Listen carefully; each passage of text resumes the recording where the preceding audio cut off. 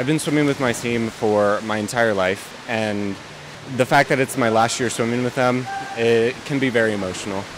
The Wapakoneta swim team looks to continue their recent success in the pool.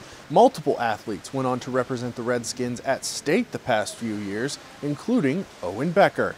He now embraces the role of senior leader so that this group may succeed again.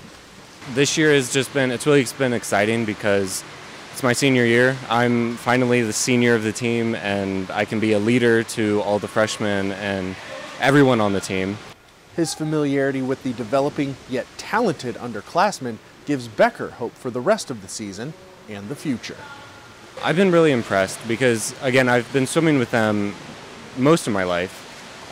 So seeing them finally being able to swim with us, we're able to show them things that can help them in swim and that can help them improve.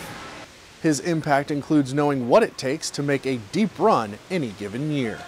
Definitely a lot of hard work and a lot of time in and out of the pool, working out, eating healthy, and spending time with your friends, because the mental aspect of swim, it can be challenging, and you definitely want to have a good mental health. Last year, I was swimming my top times in state, and having the summer break and at the start of the season, I wasn't going the times I wanted, so I just had to work really hard to get back to where I was. He credits the people around him most with his development as a swimmer.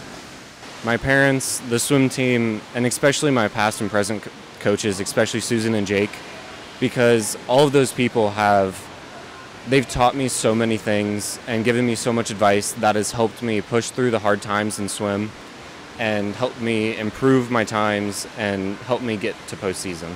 Becker comes off 3 straight trips to state in the 200 medley relay, including a 5th place finish in 2023, meaning the bar sets plenty high for the senior Redskins' last run. It gave me a goal to work harder, and it showed me what times I needed to swim this year to get back at that level. You know, at those meets that everyone there is always swimming their best times, and that's the top of the competition. So you know that you have to be swimming your best just to compete against them.